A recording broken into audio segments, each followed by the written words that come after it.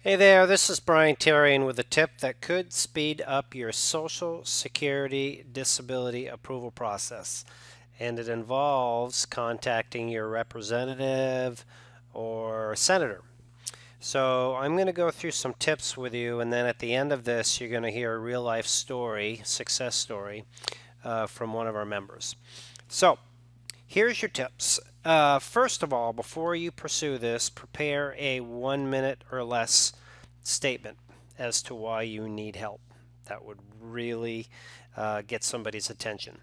So that could be something like you can't afford the basics like food or electricity, you're not able to afford your treatment, you're not able to afford your housing, and especially if you have children under 18 are some key reasons. So just collect your thoughts on that and also mention how much time you've been waiting. So here's a generic example that I put together for you, and you're going to use this when you get on the phone with your representative, congressman, etc.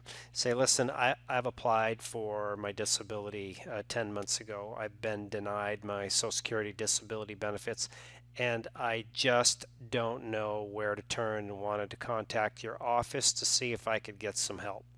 I'm not able to sit for 10 minutes. I'm not able to stand for 15 minutes or more.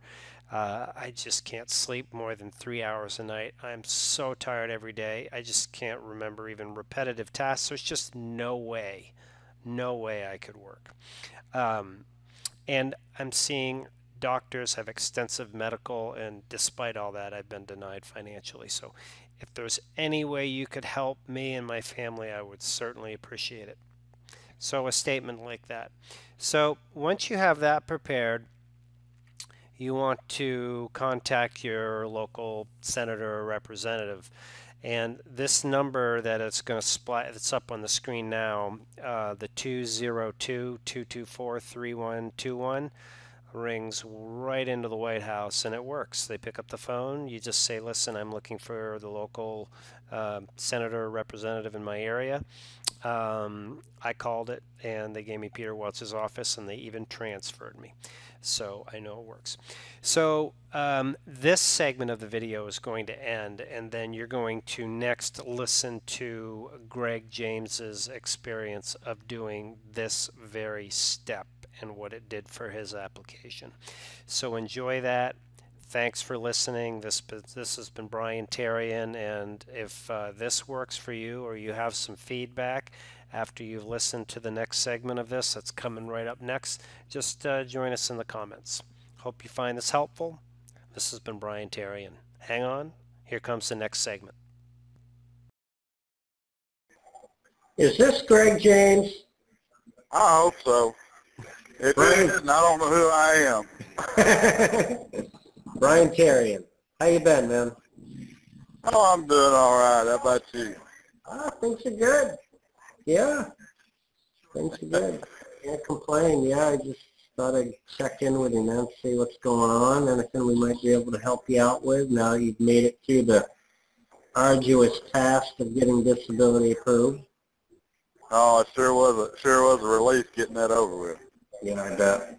Yeah, yeah. Well, you totally beat the odds, you know that.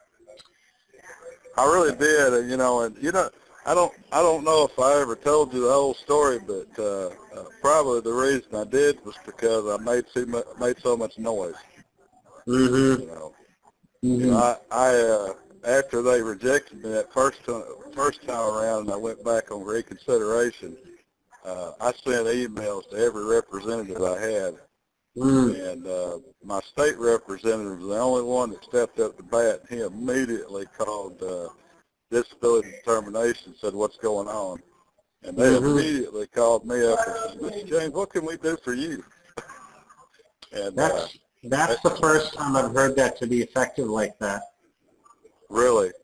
Yeah. It sure worked. Now I talked to that lady. The lady that called me up was the head of the determination there in Texas, and I told her everything that was going on, and she just told me, she said, "Look," she said, "I'm setting you up with your own representative," and she said, we're setting you up with a special needs case, and I'm calling Craig Estes back as soon as we get off the phone, let him know what we're doing.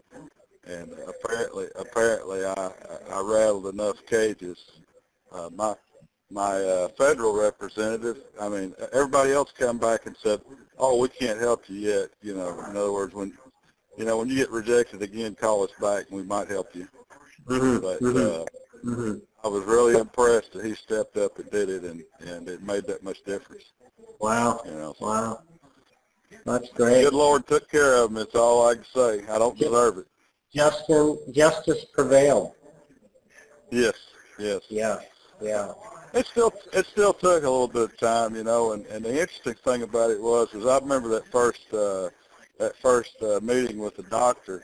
You know, I could pretty much tell they were going to reject me, and you know, then they set me up with 4 different doctors to meet with, and the cardiologist, I could see that was I didn't know what to take out of it. It was a rubber stamp, and he didn't do what he was supposed to do, but I think the decision had already been made, and when I went back to the same doctor that they sent me to before, his demeanor was totally different. The questions he asked were different, and the time he spent with me was different. It was totally different. So, you know,